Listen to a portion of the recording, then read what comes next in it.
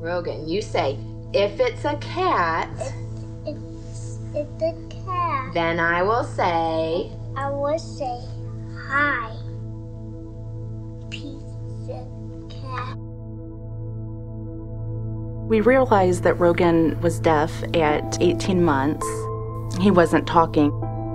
The biggest challenges we had with Rogan were communication. Rogan being frustrated. He would try to say something and then we wouldn't understand him, and then we started doing sign language. When the sign language started, that helped a lot. However, he wanted to talk, and I was really worried about what school we were going to get him into and where we were going to get help. My great-grandfather founded Central Institute for the Deaf.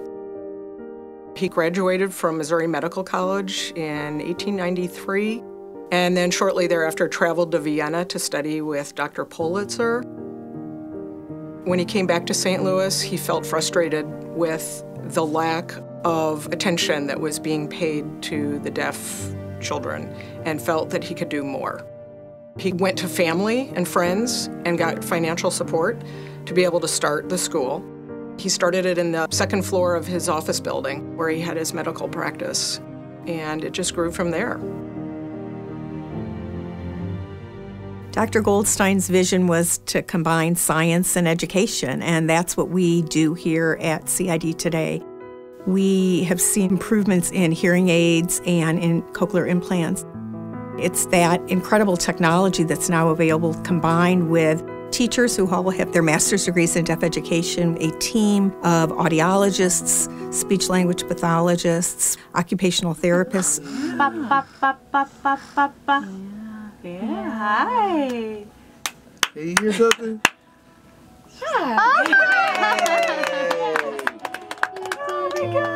The hearing devices that our children have are incredible, but wearing the devices is just the beginning. They need to be explicitly taught language, vocabulary, everything. They need to be trained to learn to listen and to make sense of the sounds that they have. We have basically 3 departments. Our early intervention department, which serves children and their families birth to age 3. There are about 80 to 100 families being served at any one time. In our pre-K kindergarten department, we have currently 32 students.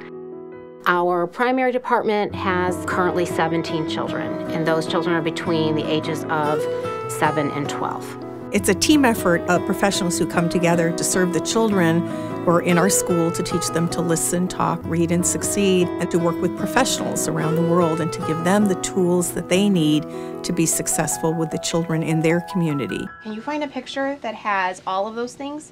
How many houses? 2. How many trees? 3. Yep, and how many dogs? 2. Can you find a picture like that? It's all about the kids, and they don't turn anyone away because of financial issues. The money we're trying to raise, a lot of it will go to scholarships.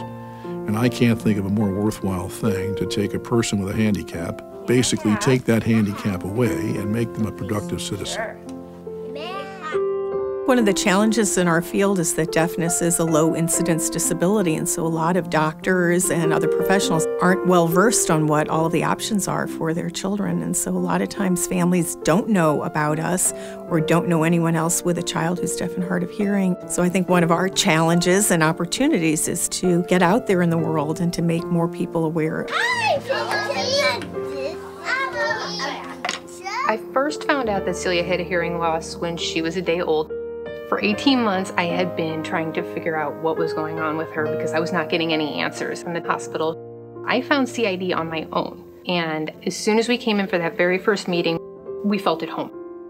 Everybody here is so welcoming and so good at their jobs that you can just feel it when you walk in, and I felt that first day. CID has always had children from around the United States and around the world. Families that pick up and move everything to be here. Whether it's an entire family or part of a family, they make great sacrifices to be here.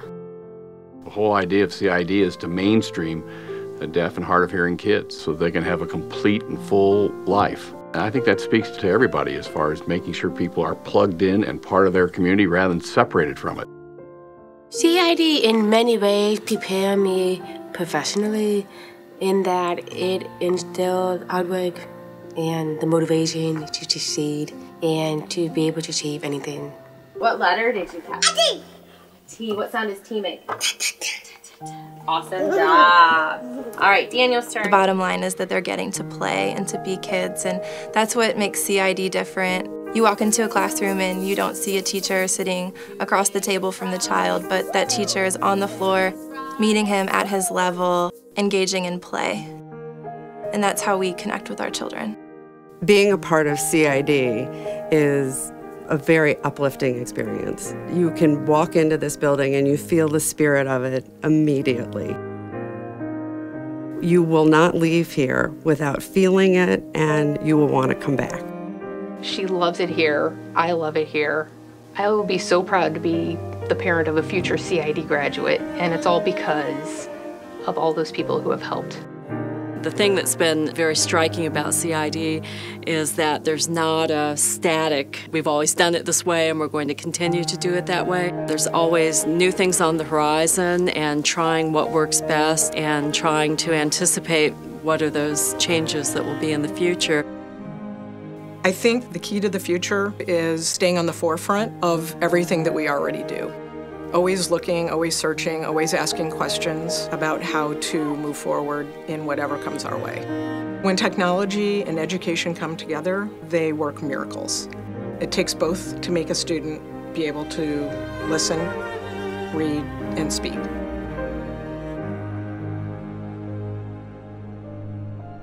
We will live in the sanctity of childhood and gratify right the play. In spontaneous, self-initiated activity. In the development of the individual. To the limit of his ability. In restoring him into society self-reliant. Self-respecting. Self-supporting. We believe in modern scientific methods. In the cooperation of the physician, teachers and parents, and in all consideration, the child first. First. First. First. First. The child first. His vision that launched CID and set out a credo for our organization that has really become the founding principle, as true today as it was 100 years ago.